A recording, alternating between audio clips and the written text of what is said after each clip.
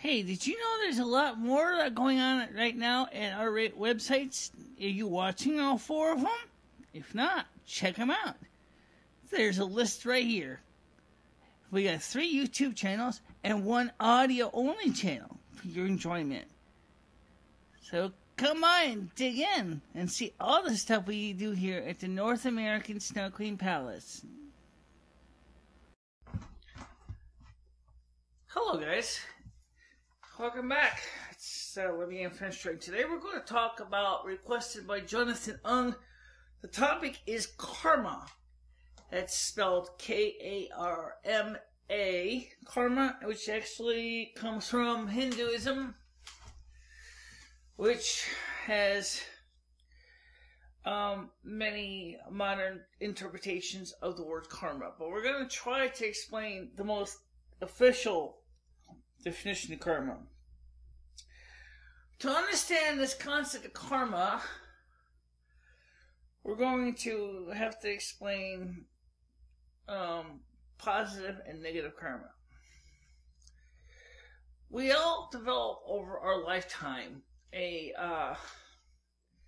which is partially responsible for a life chart. Now this is where it gets fun because the Vegas never talk about life charts specifically, and neither do the Sanskrit, although they do talk about the Akasha records. So we're going to try to keep this simple. First of all, an old expression that is often applied to karma: what comes around goes around. What does that mean? Well, when it comes around goes around means is that if you do good to somebody else, it's going to come back to you. It sounds like the rule already, doesn't it? Well, actually, the rule already definitely involves karma, but we'll get to that in a minute. So, as I said, everybody in each life starts out with a karma score. Okay? You want to think of karma score, think of it like a credit score. Okay? We're going to call it karma score, except there's no karma reporting agencies. So, it's an arbitrary number for this explanation. It doesn't really officially exist as such, but, well, you start with what we know and try to apply real everyday world understandings to help people understand it better, because that's the way it works. It always works out better that way. If we can explain it to you in everyday ideologies, then you might be able to understand it better. Karma is, for this example, is your karma score. Okay? If you do good throughout your life, you will have a higher karma score. And if you do bad and you act like a real flaming asshole, your karma score is going to be in a much lower. It actually will start to approach negative. Well, obviously, Mother and Father God would like to see us work on achieving a positive score. But to do that means that we have to work towards the higher goal. Now, in the case of societies that do not talk about people returning for our next life, karma score is almost always referred to as you got one chance to do it, that's it. And then your life is carved in stone, and then based on that, you're going to either go to see the illusion fields, or you're going to see something worse than death. Okay, and you talk about the Christianity fields of all the different subgroups of Christianity, you'll hear things like, people going to hell and people going to heaven. The same thing with Greek and Roman mythology. It's just the way it is. Some cultures don't believe that you have the ability to redeem yourself, whereas other cultures believe that you can make it right in your next life. Me and Michelle believe in the second class. Is if you do something wrong in a prior life, or you fail to achieve something in your prior life, which consists of negative karma, you will have that negative karma what's called residual negative karma come over into this life. It's not meant as punishment. It's meant that it's a thing that you need to work on to overcome. If that sounds very much like that you can always come back and try again, that's right. You can always take your concept of the karma score and take it from a lower rating to a higher rating by improving and overcoming the things that gave you a lower karma score last time. So if, like in the last life, you were selfish, greedy, egomaniac, possibly abusive to people and to animals. Not that I particularly approve of any of that, mind you, especially the last one, but, well, okay, maybe those are things that you did not work on in your last life. Those things will remain with you in this life. Maybe you're an excessive drinker, alcoholic, drug user. So those negative things are going to affect you now. But the positive residuals will always be there too. Maybe you're very giving. Maybe you're very loving. Maybe you believe that there's good in everybody and that everybody should be respected for their rights and their individualities. That's positive residual karma. We don't really usually talk about positive, but let's take a look at that. The positive traits are, of course, what you want to carry over. But the negative traits are the ones that are going to need work. So those are the ones we focus more on. Is that, as I said, the basic examples I gave. If you turn out that you are just an egomaniac and you think that you're top sirloin and that nobody else matters, or you're abusive, or you're hurtful, you're going to be, unfortunately, in the situation where you might have to deal with that abuse and hurt in this life.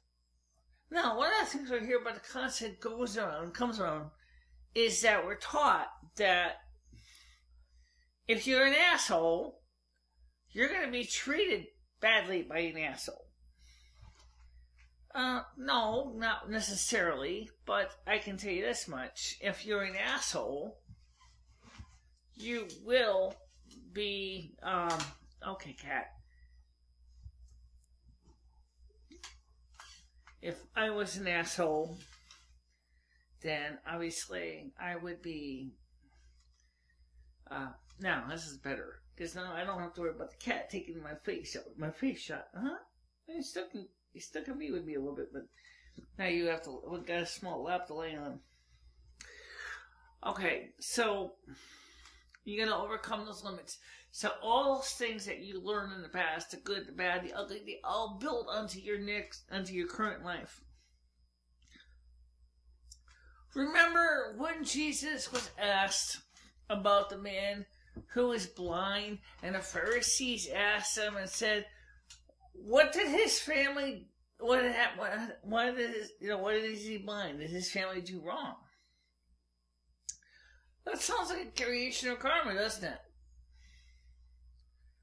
But that's not how karma works. That's not the way it works, okay? In most cases, when you do what comes around, comes around, means just like it says, is that when you are doing something bad, yeah, you're going to be punished for that, but you're not going to necessarily always be the victim in the next life. But that doesn't mean you couldn't be.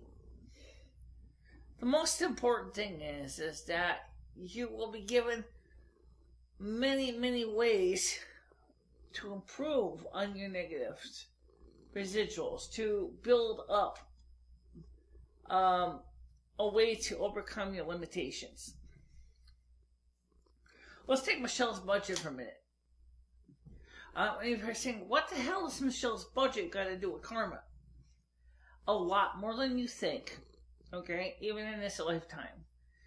Michelle has always struggled to try to keep her head above water. No matter what she does, she's always drowning in debt. Okay? Now this year, since December, Michelle has strived very hard to begin to overcome her flaws. At every time she thinks she's going to get ahead, she drowns again. And as she keeps going, she gets frustrated and moody and depressed, and you sense it in her last video that she was really disgusted that she could not buy the violin that she wanted to. But the thing, like I told her from looking at her budget, is you can, but then you'll be financially, seriously incapable of paying your minor supplies you must have for the house. Like clothing, socks, underwear. That's going to be really, you certainly won't be able to buy the eye drops you need, so then you'll basically be sacrificing your well-being and your health to play a musical instrument. A musical instrument is not a high priority item. But like Michelle always said, and she was whining to me off camera, she says, but I can never get ahead. I never can enjoy anything even for my birthday. I haven't had a good birthday present for years. I wanted to buy this because it was something I always wanted to learn. And now I can't do it again because I'm still screwed with my budgets have basically got to be paid. And I just basically, sometimes I just want to throw my hands in the air and go, I quit. Is that negative karma? Or could that become negative karma? The answer is, oh, you betcha. It could be very well become negative karma. The negative karma in this case is to spend the money you don't have to buy something that's not a high priority. It can be very well be a negative karma, which is the lack of financial fiscal responsibility. So what that would mean is that the person has to work to remove or that as a problem in this life, and you've got a lifetime to do it. It may have been a carryover from your last lifetime, but once you realize that that's a problem, you can begin the process of saying is, what can I do differently this time? And I hear, but anyway, the point is, so Michelle has to work on overcoming that fiscal problem that has been plaguing her life. And I don't think it's a new problem either, because I know that Michelle has had a hard time looking at the records of her prior lives in Montana. She had the same problem in the sense that she was constantly having to deal with her husband's cattle ranch, trying to raise her daughter Abigail, trying to keep the home fires burning literally in the middle of Montana in the wilderness. And so she always had to try to deal with the limited resources presented to her to raise the family. So what it means is that it's a karma from the past that has carried over to this life from that life, which, from what I can understand, has carried on over to that life from prior lives, possibly prior to her life. I don't remember what her name was now, but it's not the point.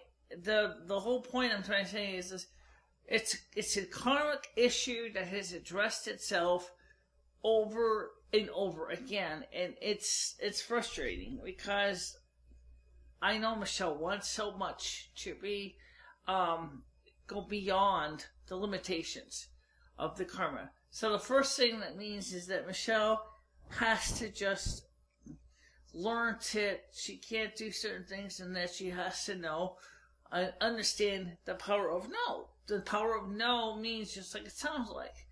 It doesn't mean, oh, well, maybe if I trade this thing off for that thing and I can get it anyway. That is sacrifice, but in this case, it's not the kind of sacrifice that is necessary here. It's also means that there's some times when you have to look at yourself and say, this petition, this project, this object is not feasible for this time, so it should just be tabled until a time later on that is practical. Michelle got so upset with the violin because the fact was that she wanted to do it 2 years ago. She had to defer it. And then, but 2 years ago, her finances were much worse than they are now. Now she's making positive inroads. But no matter how you do it, she's still not there yet to the point where she can confidently say and still have money to buy her eye drops and the power to enjoy herself. And say, I can buy the violin now. I can buy my eye drops I need now. I can buy the socks underwears I need now. I've got the ability to finally reach out and go to the next level. She hasn't quite gotten there yet. So when you're dealing with negative karma, which carries on over from a prior life, it's something that can become really, really frustrating. Sometimes people, for example, when if the negative karma is what caused things such as obesity and cigarette smoking and excessive drink, the answer is yes, it can be. In fact, these karmic energies are always there. They're going to be part of you, just like this cat is, I guess. They're going to be part of you. They're going to be they're part of your background. And so the thing that makes it success is just like when you're dealing with the 12 steps of Alcoholics Anonymous is, the first thing is you've got to acknowledge you have a problem. And the second thing you have to do is you got to begin the process of working towards coming to the solution, how to deal with that problem. And once you can come to the solution, once you can say, okay, I have a problem, say with smoking or obesity or overspending, then you can begin the process of saying, okay, that means I need to work on those things to be a well-rounded individual. And that's what makes Earth University, as Michelle would call it, really such a very difficult thing. This is not like,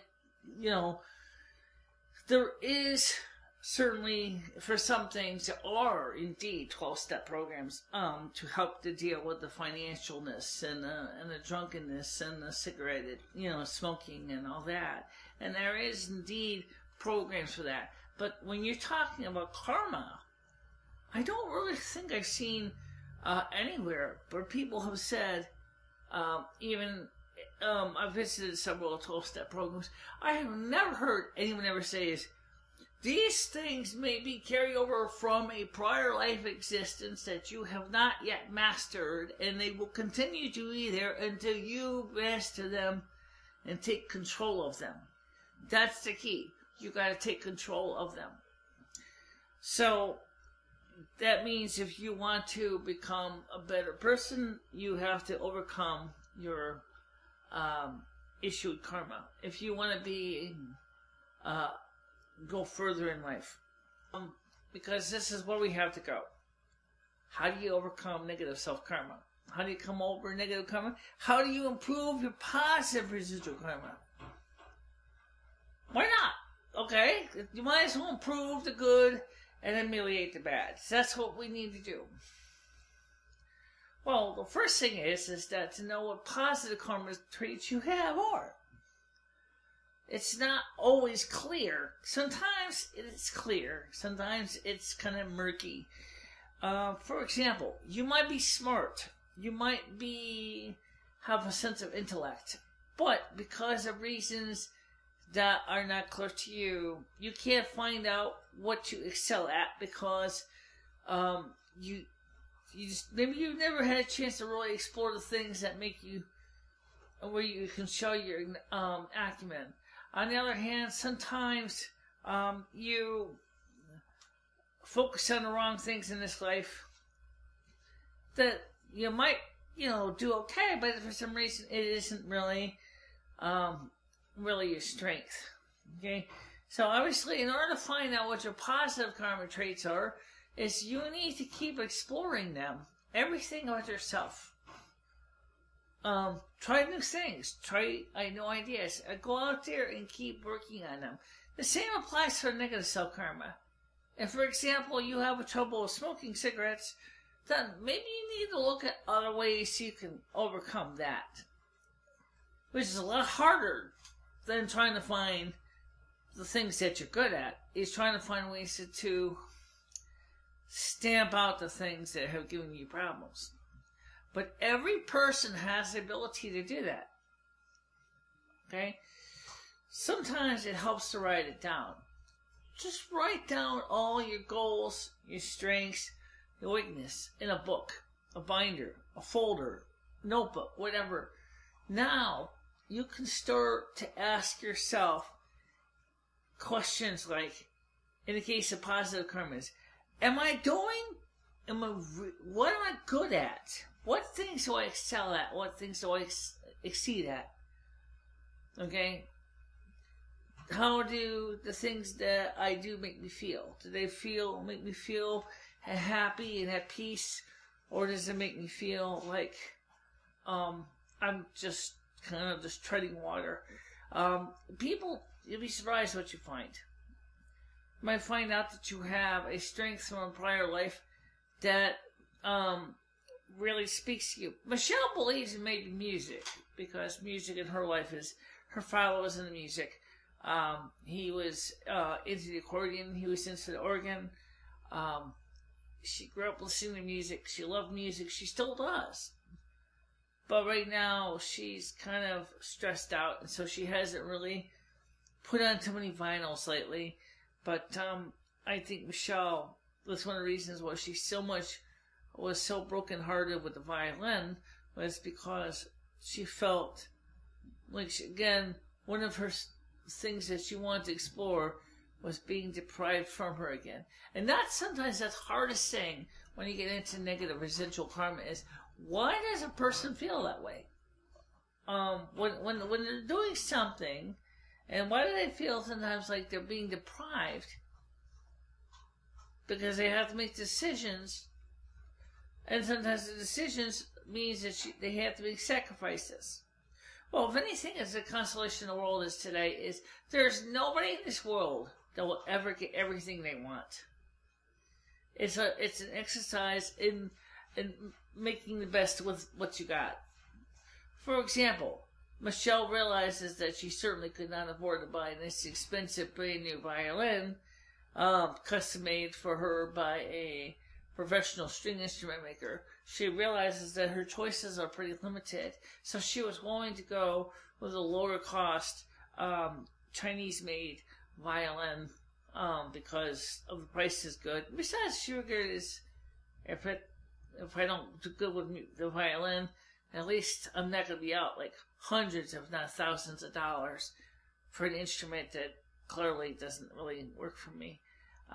But okay, so for now, the time is the first thing is, you're going to be asking me this, and I'm sure this is going through your head. What do you do when you feel frustrated about something not coming to be fruition?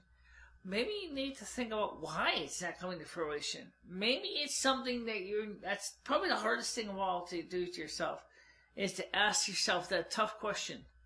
They say you're your own worst critic, so let's let that critic have some extra popcorn and extra butter, and let them go at it, because it's going to help you to understand who you are or what you are. Okay? What is it that is stopping you from reaching your potential to overcome your negative karma?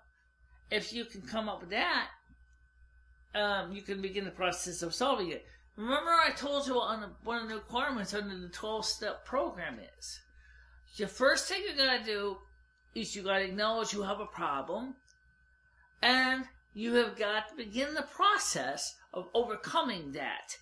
It also means, of course, that it's going to take a lot of work, but it definitely takes some belief of a higher power. Well, in this case, the higher power would be Mother Asna and Father Yahweh, who can help you, and your spirit guide as well, can help you to overcome those things. So if you have, say, for example, you can't do it by yourself. It's almost impossible.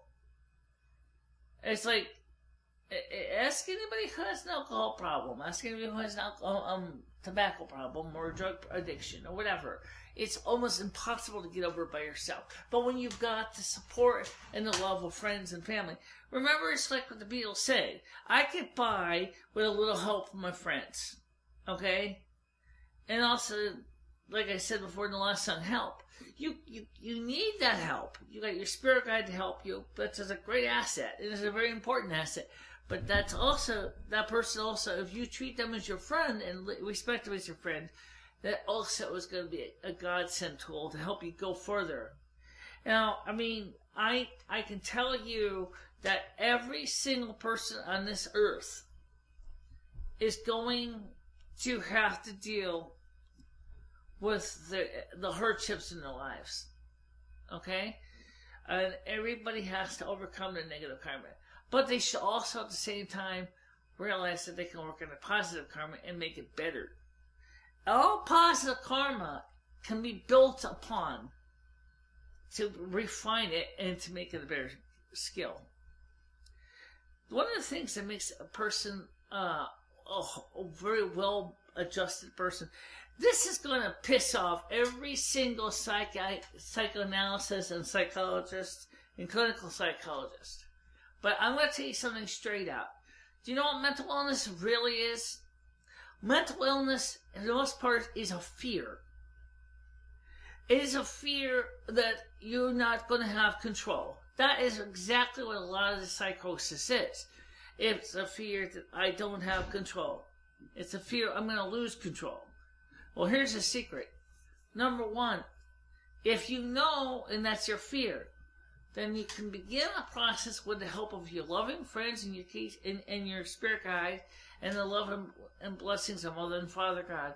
You can begin to work on overcoming that.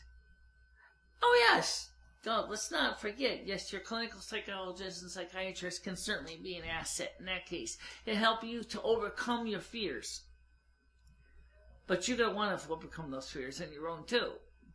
Remember, the 12 steps says is I have to admit to myself that I've got a problem and I got to be willing to work on it. So once you admit, I'm afraid I'm going to lose control for whatever reason, then you can begin to ask yourself is, why do I am afraid I'm going to lose control? And that's how you can build it up from there.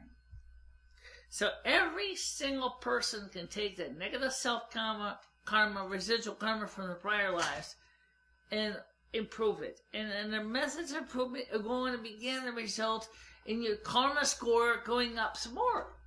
Every life you build upon that, because there's so many lessons to learn in one life, you can't learn it all. So you've got to come back multiple times if you choose to. You always have the choice to decide if you're going to come back for another life or if you're going to stop bother to come back. Because there are remedial programs you can do on the other side. You don't have to physically come to Earth University to do this course. You can do the equivalent of an online course, if you will, from the other side. I mean, you can learn this through a textbook. You can learn this through the equivalent of the computer. But to actually come to Earth and experience it in the field is much, much more enriching and much more powerful because you're learning from personal experience what it is that you need to work on. Send me an email, by the way, personally, a private email. It's lumifinistra@gmail.com. I'm also on Google Plus as plus LUMI space FINISTRA, and you can talk to me through that means. And for now, I'll talk to you soon. Bye-bye, everybody.